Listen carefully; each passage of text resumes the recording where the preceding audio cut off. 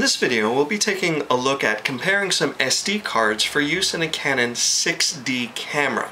We'll see how long it takes the camera to empty its buffer onto the camera to get a comparison of how fast these cards can be written to in that camera. We'll be starting with the Transcend 16 gig card. It doesn't state a speed on the card itself. I'll be taking 7 snaps that will turn on the buffer light. When the buffer light turns off, that means the data in the buffer of the camera has written to the card, giving us a pretty good gauge of how fast these cards are.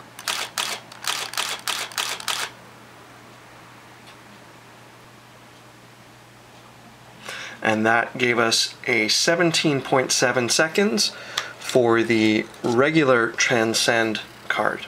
Next we'll try the PNY Professional, which boasts a time of 20 megs a second.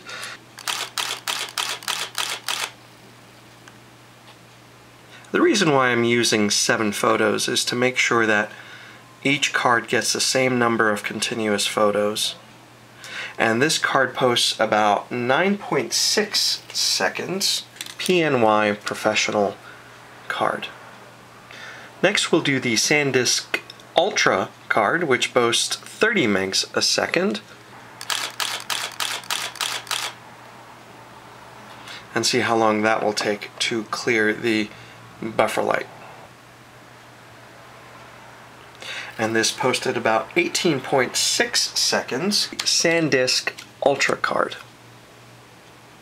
Next I'll be trying out this Polaroid card, which boasts 35 megs a second.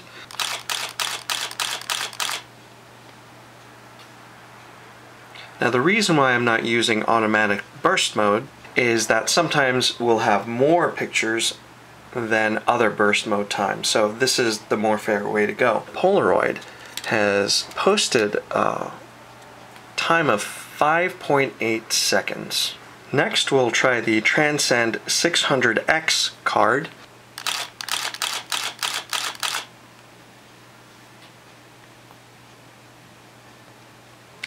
With this posting a time of just over 9 seconds for the Transcend 600 times card.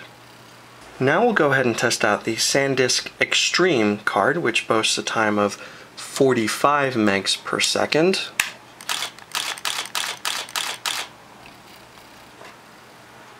And that posts a time of about 4.4 seconds for the SanDisk Extreme. And lastly, we'll be trying out this SanDisk Extreme Pro, which boasts a time of 95 megabytes per second.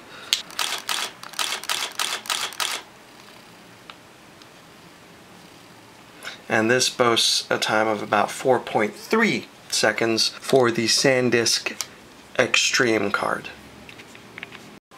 We'll also take a look at continuous video recording speeds using 1080p at 30 frames a second. Now in the video recording for the SanDisk Ultra card, I've noticed something incredibly disappointing. They just can't hold up much more than 17 or 18 seconds of straight 1080p video. We're at about 24 seconds and that's when the video has stopped, which makes the SanDisk Ultra cards basically useless when you're recording low compression HD 1080p 30 frames a second video. I'm actually disappointed by these cards. Now all the other cards aside from the SanDisk Ultra in the video tests were able to maintain an HD 1080p video stream for quite a long time. So much time that I pretty much gave up and stopped them. But these SanDisk Ultras basically worthless for HD video. And from the very poor times that they posted on the buffer tests, they are very disappointing cards indeed. Even the Transcend 16 gig card, it is a class 10, this held up with 1080p low compression video with sound much better than the SanDisk, and its times with the buffer clearing were a good second faster. So here's the lineup. Surprisingly good showing from the 32 gig Polaroid, and for $15 right now on Amazon, February 2014, is an incredible deal. The buffer time at 5.8 seconds is crazy fast. It's the third fastest in the whole lineup, and for the price is just amazing. The biggest disappointment is the 16 gig SanDisk Ultra card, the slowest of the whole pack, and at $13 it just can't hold up. Plus it gives out on video somewhere around 20 seconds of 1080p HD video, so not so good on this one.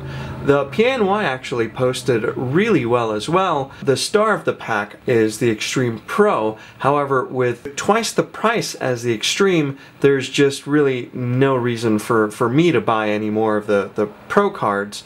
The speeds are just not that much faster than the Extreme card.